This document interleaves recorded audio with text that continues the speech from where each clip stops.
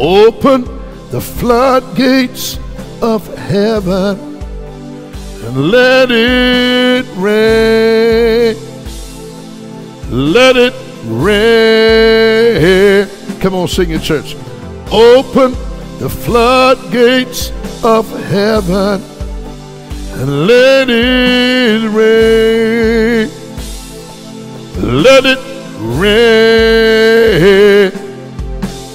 Open the floodgates of heaven. Let it rain. Let it rain. Open the floodgates of heaven. Let it rain. Let it rain. Open the floodgates of heaven. Let it rain. Let it rain. Thank you, Holy Ghost. Glory to God. We worship you this morning, God. In spirit and truth, God, we love you. Come on, somebody help me praise him and worship him. We love you with all of our hearts, our minds, our soul, our bodies, and our strength this morning. Father God, me and Pastor Aimee, we join our faith and we lift your wonderful people up before you on this morning. Lord, as we go into the Word of God, we pray that these 5 things will not hinder the answer to their prayer. God, we pray that you make the Word sweet, make it so simple that even a child would be able to understand.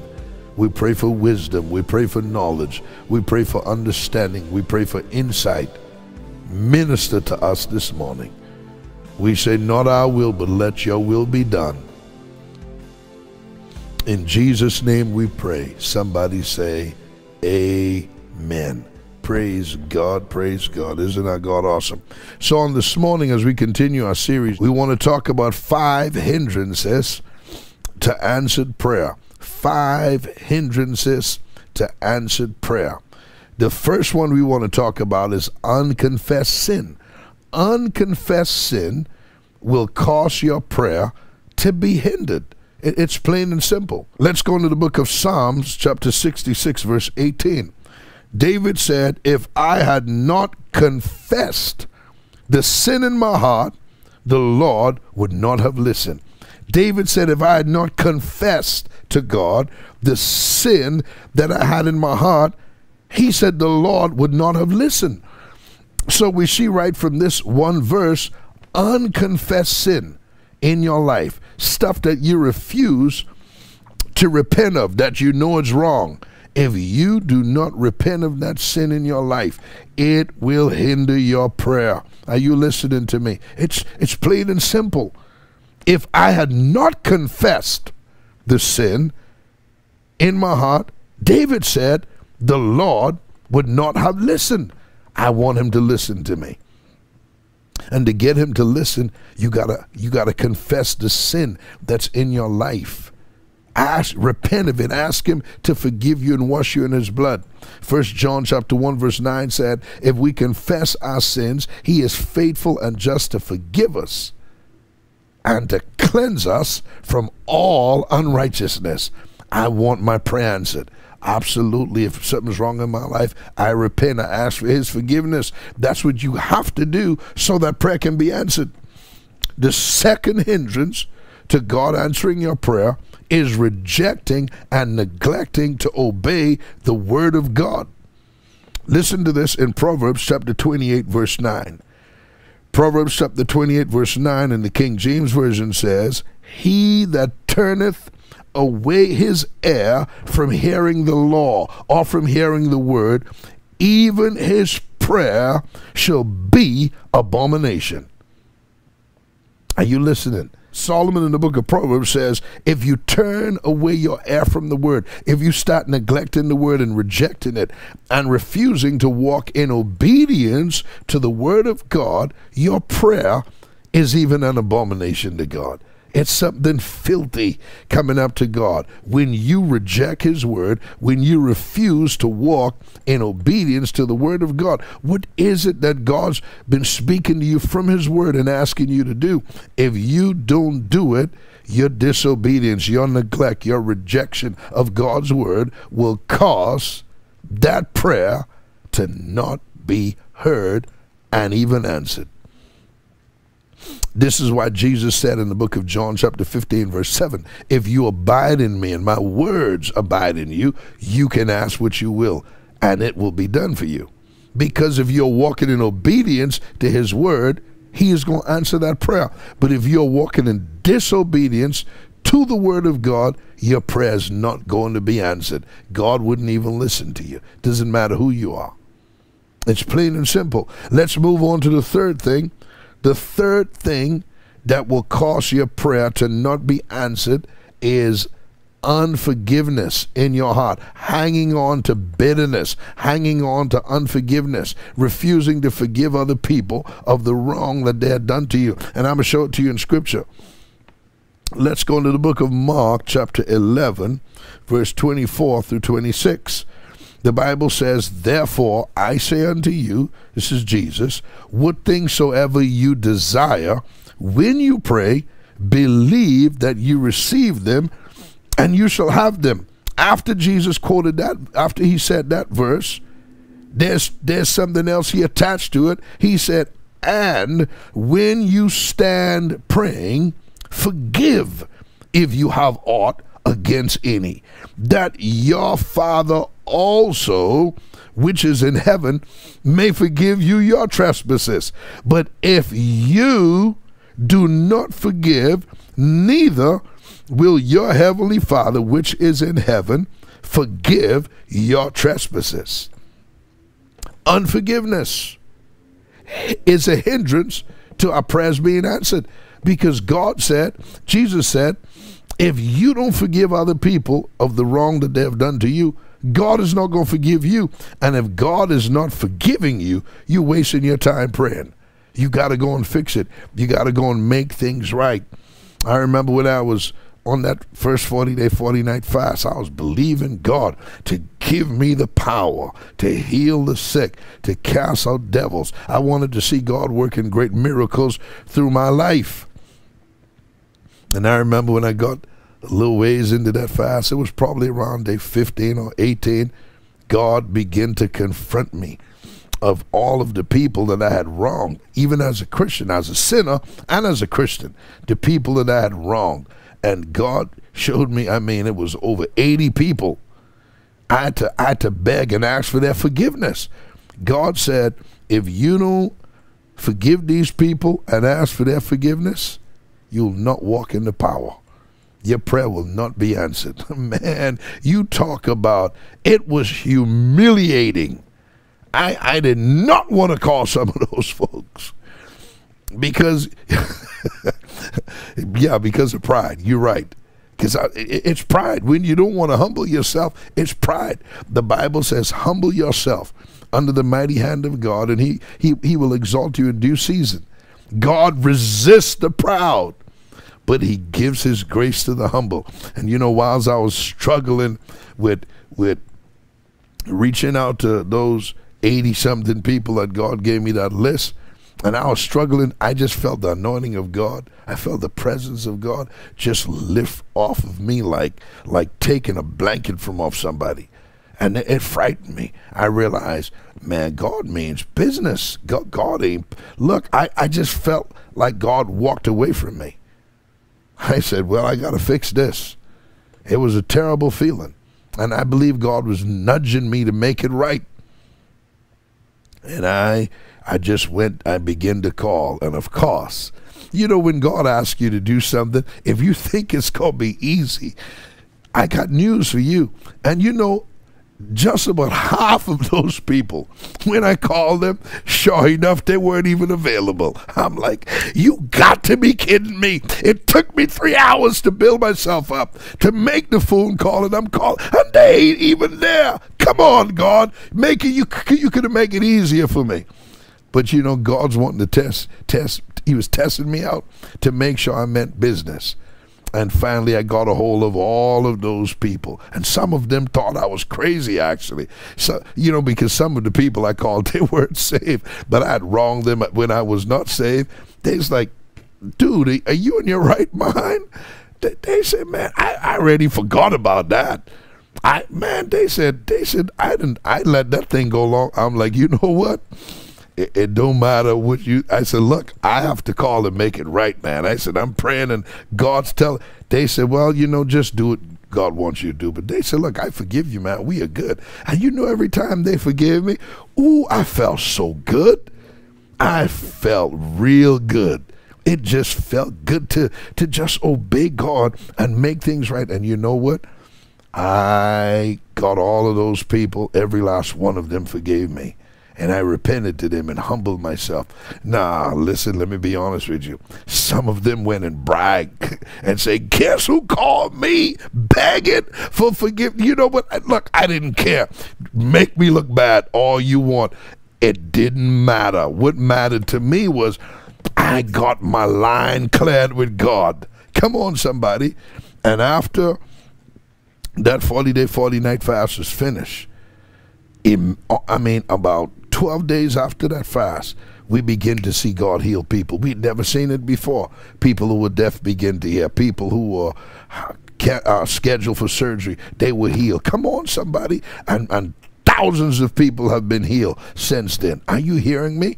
But you see, I had to get rid of the unforgiveness and the bitterness I had in my own heart and soul and mind towards other people who had wronged me. I had to fix it. I had to get it right with God. I needed to be cleansed in the blood of Jesus, but I needed the forgiveness of other people.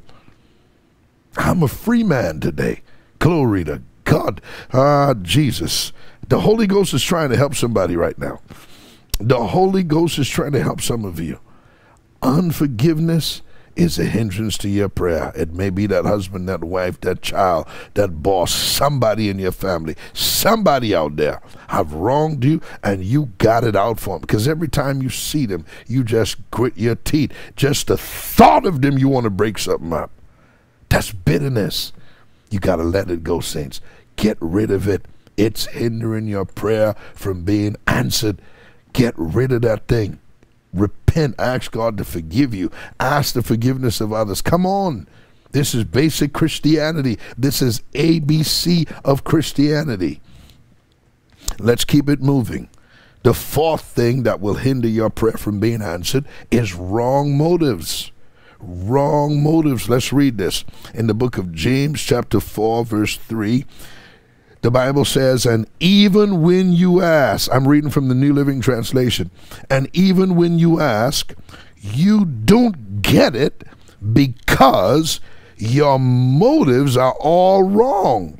You want only what will give you pleasure. Listen, so James is teaching us some of our prayers are not answered because our motives are wrong. Why are you wanting that prayer to be answered? So you can look super spiritual, so you can look like a big shot, so you can say, I told you so, so you can feel like, well, I'm better than the rest of them. No way.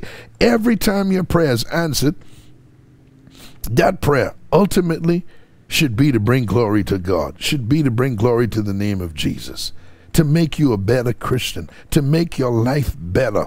Are you hearing me? So you can do more for the kingdom of God. Are you listening to me? Does the answer of your prayer, is it bringing glory to God? Come on, somebody. Your motive got to be right, because if your motives are wrong, James said, you're not going to get that prayer answered. He said, and even when you ask, you don't get it because your motives are all wrong. So we got to get our motives right. Lord, cleanse us of wrong motives. Wash us in your blood. Cleanse us of wrong motives. The Holy Ghost is trying to answer your prayer. And the fifth thing that will hinder your prayer from being answered is unbelief. Listen to this. James chapter 1, verse 5 through 7. If you need wisdom, ask our generous God, and he will give it to you. He will not rebuke you for asking. But when you ask him, be sure that your faith is in God alone. Do not waver, for a person with divided loyalty is as unsettled as a wave of the sea that is blown and tossed by the wind. Such people should not expect to receive anything from the Lord. If you are full of doubt and unbelief, you are wasting your time. Come on, God, listen, I know what it is to pray with unbelief in my heart and questioning and struggling. And you know what? Such prayers are never answered until you make things right and say, you know what, God, I'm struggling with unbelief. I need you to speak to me.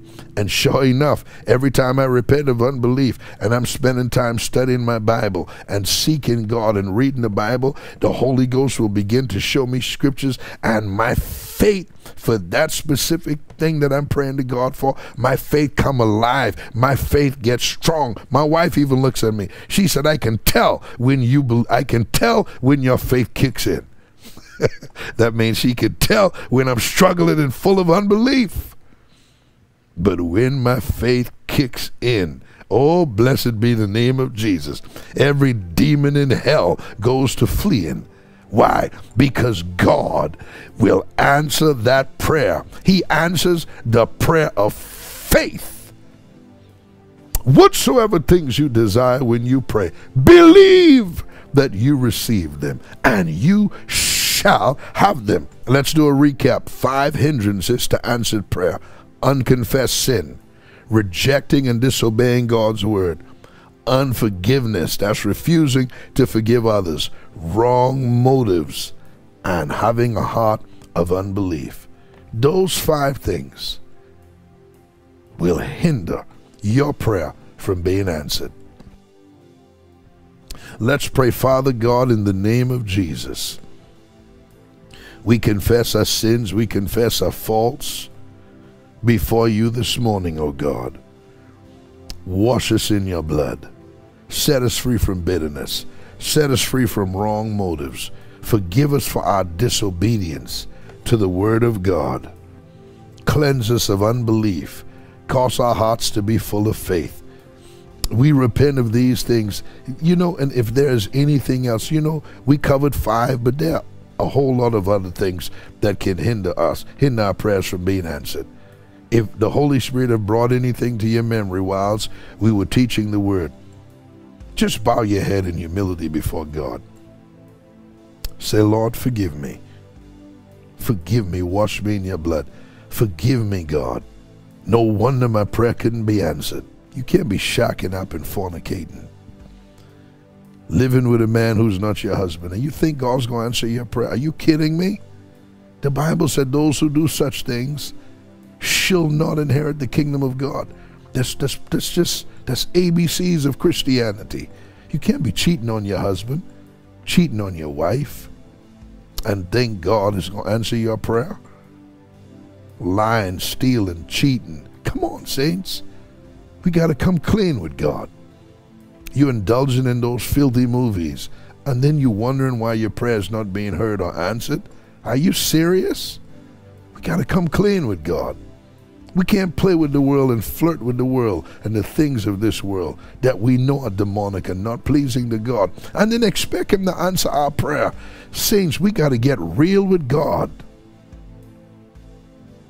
Come out from among them and be separate, says the Lord, and then I'll receive you as sons and daughters unto myself. He loves you. God wants to answer your prayer. That's why we are sharing about hindrances to answered prayer, because he wants your prayer answered, and he's pointing out the things that's hindering your prayer so you can get it right with him, because he wants to answer your prayer. God loves you so much. I love my kids. I want what's best for them. And the Bible says, I feel the Holy Ghost here this morning. The Bible says, if you being evil know how to give good gifts to your children, how much more will your heavenly Father give good things to those who ask him? He loves you so much. Thank you, Jesus, for helping us. to see the hindrances. Now that we removed the hindrance, I don't know about you, but I'm expecting answered prayer. I'm expecting testimonies of answered prayer in the name of Jesus. I'm asking 300 of you who have never partnered with this ministry or never done something significant, and you know this ministry have been a blessing to millions of you around the world. I'm asking 300 people to make a commitment for the next 12 months to stand with this ministry, and I'm asking you to do something significant to help us continue to preach this gospel around the world. We want to begin 3 nights of miracles in a few months, but we cannot accomplish this by ourselves. We need you to stand with us financially. We need you to make a commitment for the next 12 months to do something significant. And people, this is not a joke. This is not a game. I'm very serious about this. If you know you are able to do it and you can make that commitment for the next 12 months, I want you to do something significant for the next 12 months to help us do what God is calling us to do. You know me and Pastor Aimee, we take these things very serious. To give in this offering, you can visit us online at seanpinderministries.net/give. You can also give through the ministry app. You can also give through the ministry PayPal account. That address is paypal.me/SeanPinderMinistries. You can also give through the ministry Zelle account. The ministry Zelle email address is info@seanpinder.net. You can also give through the ministry Cash App account. The ministry Cash App address is the $Sean Pinder Ministries. You can also give through the ministry Venmo account. The ministry Venmo account is @Sean Pinder Ministries. You can also text to give. All you have to do is text the letters SPM to the number 45888, and a link will automatically be sent to you. You can also give by mailing your donations into the ministry. Just remember to make your checks and money orders out to Sean Pinder Ministries, P.O. Box 2726, McKinney, Texas 75070. Listen, me and Pastor Aimee, we love all of you. We appreciate you. And a huge thank you to our partners who make this broadcast possible to help us take this gospel around the world. We love all of you. Join us again on tomorrow morning for another morning prayer broadcast. God bless you.